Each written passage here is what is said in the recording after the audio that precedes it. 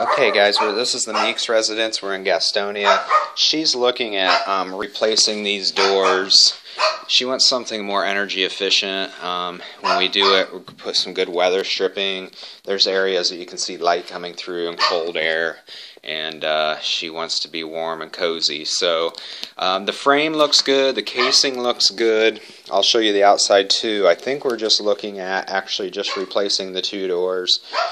See what kind of high energy efficient doors we can find her, and put some good weather stripping around it. I've got all the dimensions: door width, door height, center of locks, inside casing, outside casing. So again, I think the frame, exterior, interior, casing, everything's good. Threshold's good. We're just looking at actually putting in two doors and some good weather stripping to keep all the cold air out.